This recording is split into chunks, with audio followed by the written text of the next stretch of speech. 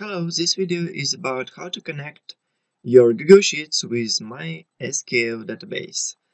So I assume that you already have your MySQL database, which is running on your server. So everything is set and you just want to create a connection. You need to copy this file, link will be below the video, and next click connect and let's do it. Let's go to my sheet 1 sample. I'll clear all this data, delete, and you see there is an SQL request here, select request, and I'll go to my tools and connect. Tools connect.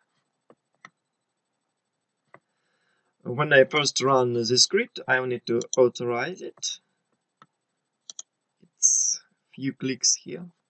Go to advanced, unsafe, and allow the script to run for you. And here it is, first run is not launched. I will do it again, connect. And I see the form, set connection. It's a standard form for connecting to your database.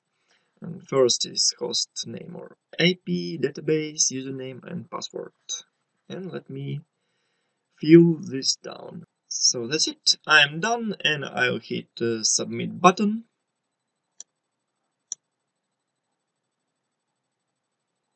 And everything's alright.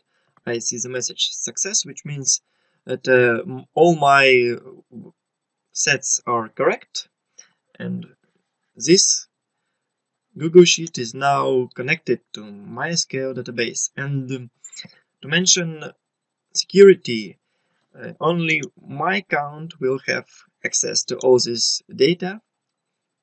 It is very secure, and no one else will see my password or even my database connection. And next, I have already done it.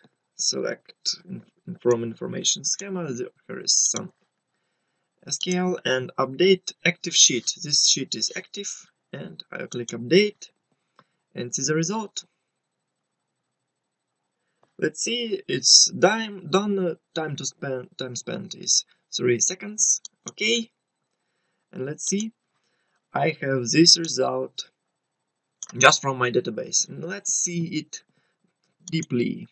Go to script editor and see what we have here. This is an engine. I have connection. Connection takes all the data from script memory. And next, I have select engine.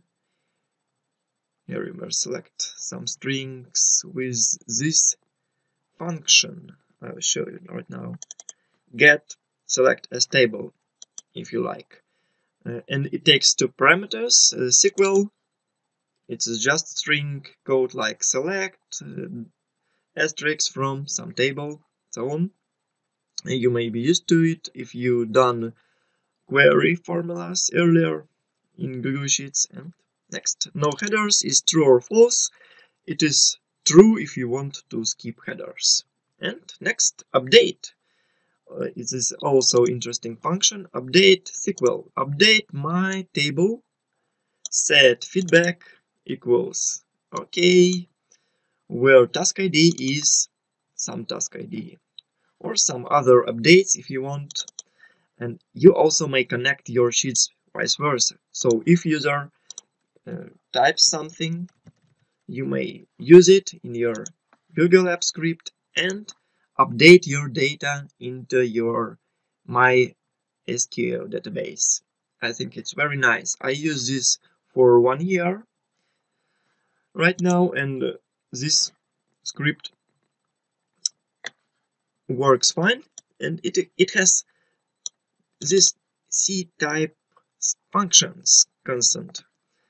If I miss something, for my practice it is enough, these data types, but if you have other data types, you need to add them. And it is data type, and it is the method to get it. Get long, get string, and so forth. Some technical details for you. And that's it. Thank you.